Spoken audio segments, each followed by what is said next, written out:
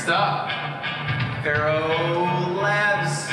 Oh, making a grand entrance. Why don't you stay by the stage, man? Come on up here. Yeah, up. Sure. You have time. All right, you're on the clock, man. Hello, everyone. My name is Bert Grant. I'm CEO of Fero Labs. And at Fero Labs, we're an industrial machine learning software company. Our goal is to build the next generation Six Sigma tools that rely on modern AI and machine learning to improve factories' processes. There's a very big problem in the industrial sector, and I think we're all aware of it. There's a lot of data, and the tools that are there for analyzing this data are not keeping up. So this is one of our actual customers. It's a steel mill. It contains about 12,000 sensors in one of their production lines. So you can think of these as things like temperature readings, the thickness of the steel coils, the amount of pressure that was applied to it. So a lot of data. And typically, this company is storing about 200 of these sensors and picking out manually 5 of these for a specific type of analysis for, let's say, improving the quality of their products.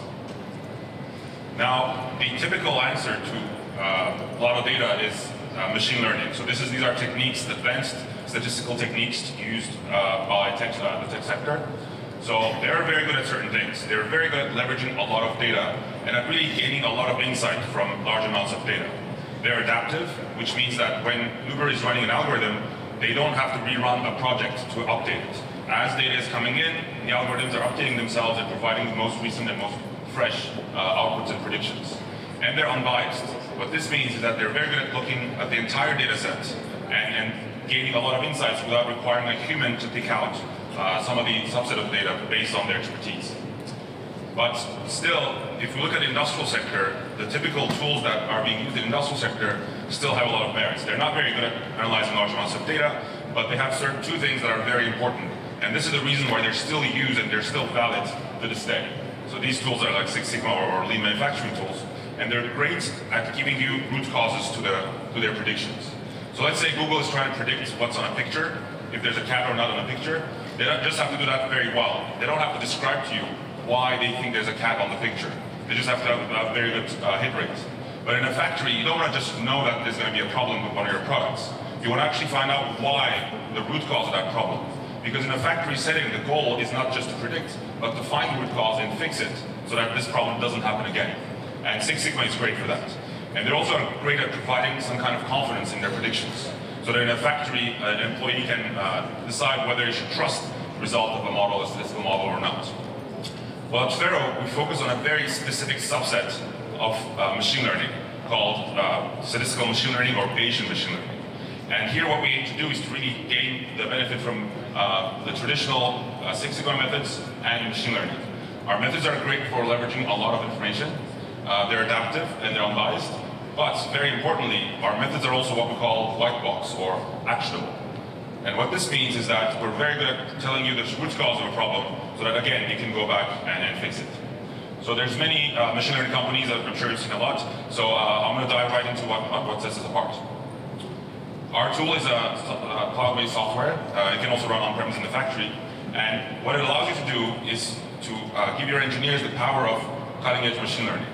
Using an interface like this one, your engineers can upload data from data that's already available in the factory, and then use the tool to predict quality issues, to improve the yield of a chemicals process or any kind of quality-related process, and then forecast future factory conditions for maintenance.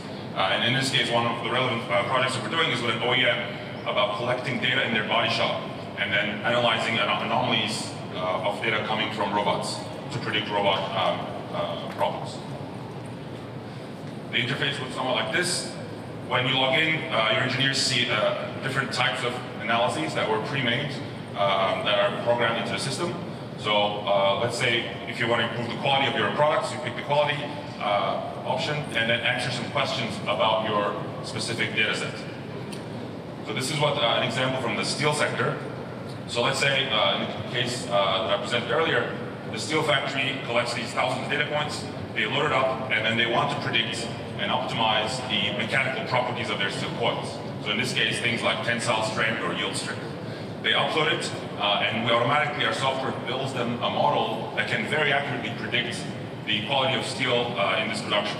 So So in this case, we compare it to typical Six Sigma methods, and you can see that we do much, much better. But more importantly, we can also build automatically an interface like this one that allows your engineers to change certain parameters and run simulations in your process and see what the resulting production would be like without spending any time or energy actually building something. Now, you might be wondering why I'm talking about steel, since this is still clearly not a steel talk, but this is actually very generalizable to any kind of discrete product. So if you have, we've been applying it to paint defects in a paint shop, we've been applying it to fuel tanks in a tier 1 auto supplier, or it could be applied to any kind of discrete product, let's say tires or transmissions or any kind of discrete production.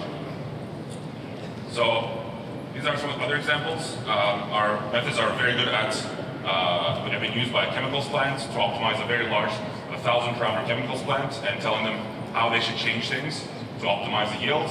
And then you can see some other examples also in the auto sector. And we have looking for a proof of value project, so if you're interested, definitely come talk to us. We're around today. Thank you.